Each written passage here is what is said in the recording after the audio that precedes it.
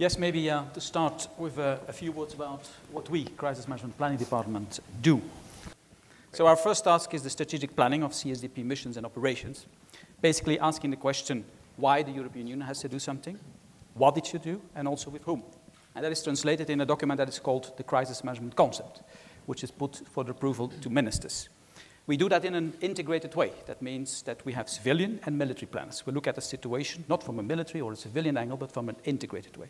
The second thing we have to do is strategic reviews of our missions and operations, which is basically looking at changing strategic context.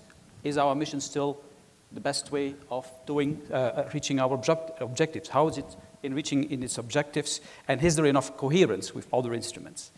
Thirdly, it has been mentioned already before, partnerships. The question, with whom are we going to do it?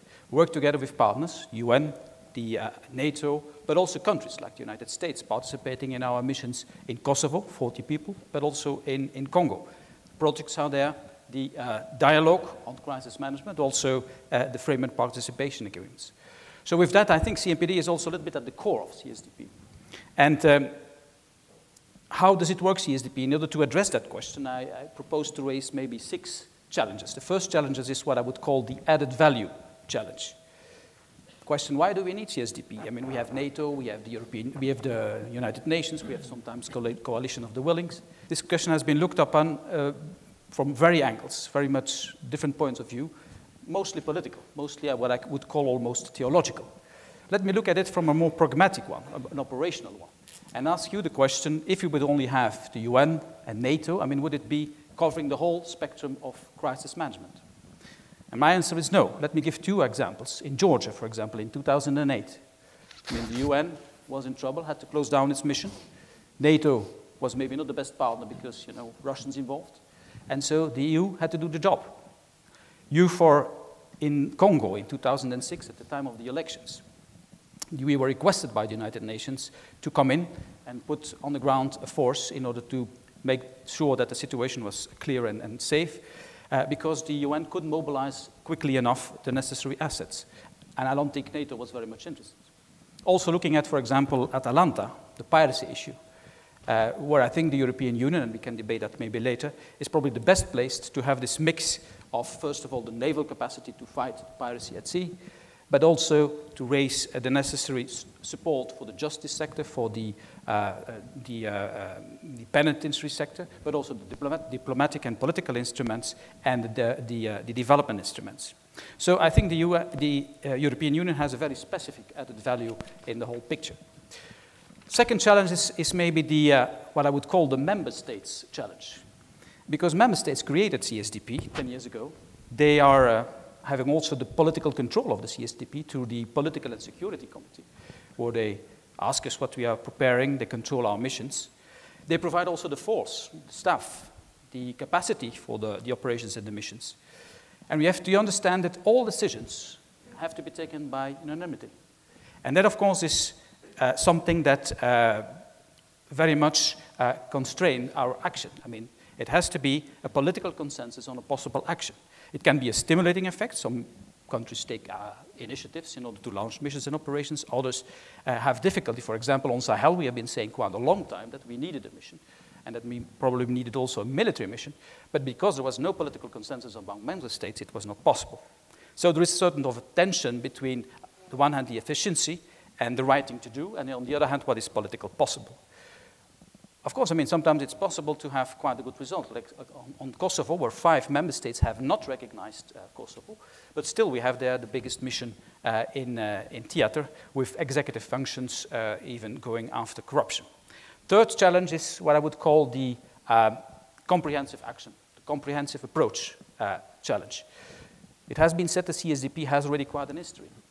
A lot of missions, 24 missions, 80,000 or whatever people in theater, different theaters, but it was mostly the missions standing on their own. I think now what is new is that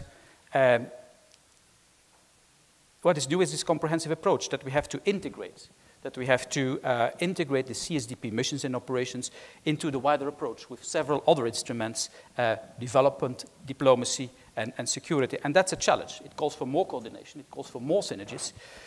And in the External Action Service, we have set up what is called the crisis platform for one particular crisis, the crisis management board also.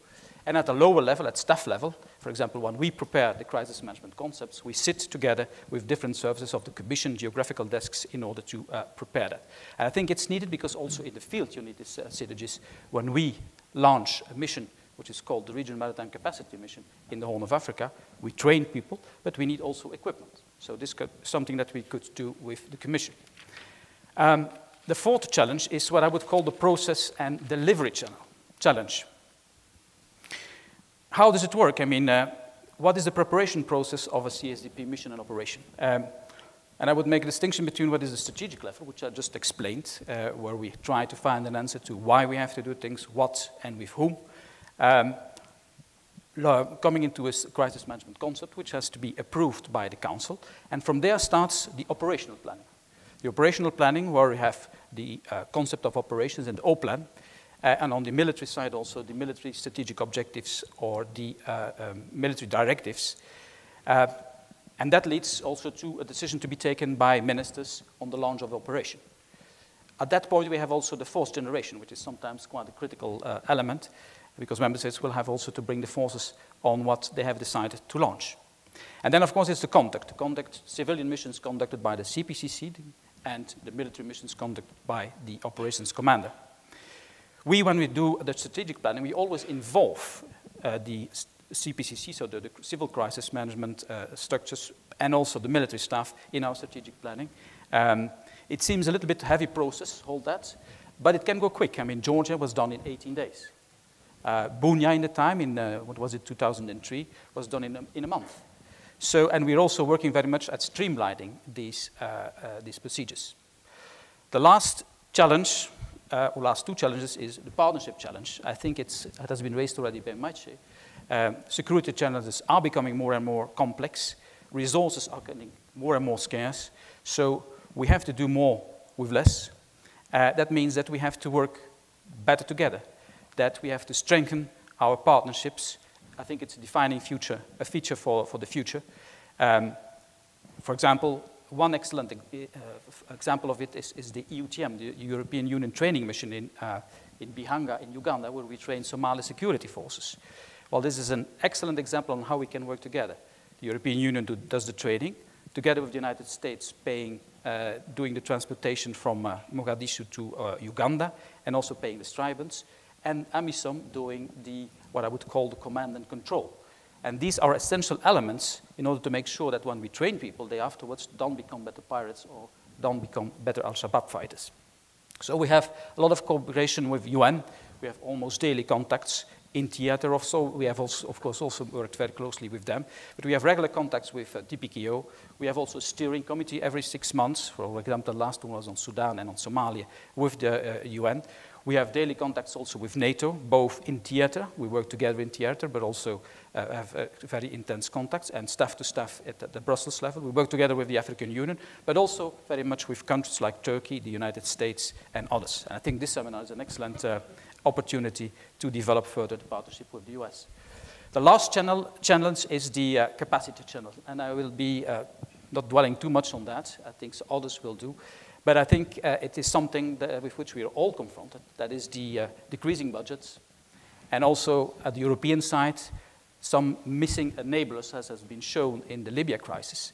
And there we have to work together. In Europe, it's called this pooling and sharing. In NATO, smart defense. But also on the civilian side, it's quite a challenge to find enough staffing for our missions. It works until now quite well, although we have 1 or 2 gaps, which are quite serious. But its force generation is quite a challenge. Thank you.